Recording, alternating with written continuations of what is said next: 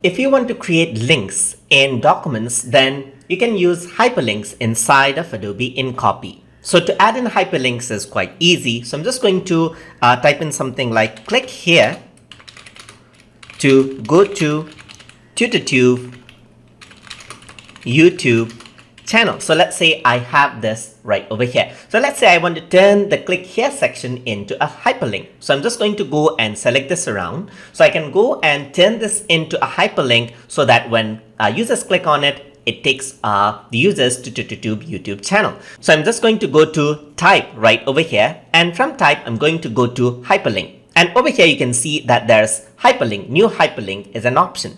So I can just go over here and click on new hyperlink. And over here, now I have a choice to link it to URL, a file, an email, page, text anchor, and so forth, just like this. So I'm just going to go around here and I can also access these same settings from Windows right here. And then from Windows, I can go to hyperlinks. So hyperlink panel opens up. And then what I can do is I can press the create new hyperlink button right here. And once I do that, you can see that I got the same option right there.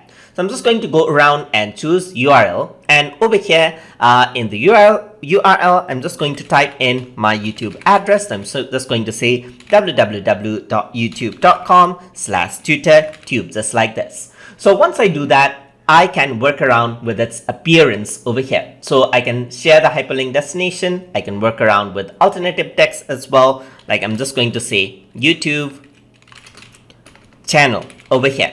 So now once I go to appearance over here, you can see that the default style applied is a hyperlink. So there is a bit of an underline going on right over there. Or I can go to character style and define a new character style for the hyperlink. So I'm going to do the same. So I'm just going to say link is the style name. I'm going to go to the character format and then I'm going to choose, let's say Arial. I'm going to choose bold and I'm going to go around and choose size. Let's say, for example, 12 for this one.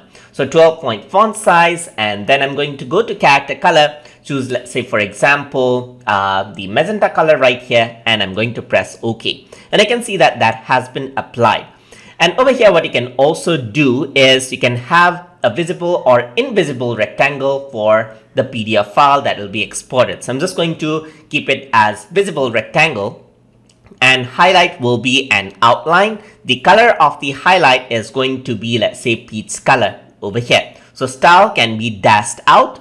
So it looks like a button just like that. So once that is done, I can press OK right over here. So I can link anything else. I can link a file. So I can choose a file over here and then link that out over here as well to a file. I can link it out to an email right here so that whenever someone clicks, the email clients open up. I can link it to a page within the document as well. So I can choose different pages over here. If I have many pages, I can link to a text anchor if I've set some anchor right there. And I can also go for some shared destination. So in this example, I'm just going to choose URL. So I just need to retype that out, www.youtube.com/tutortube, and I'm going to press OK. So the link has been created just like this. And now what I'm going to do is I'm going to export this out. So I'm just going to go to File and then I'm going to go to Export right here. And then I'm going to export this out as a PDF format. And let's see how that looks like. So I'm not going to worry about the PDF settings. I'm just going to hit Export.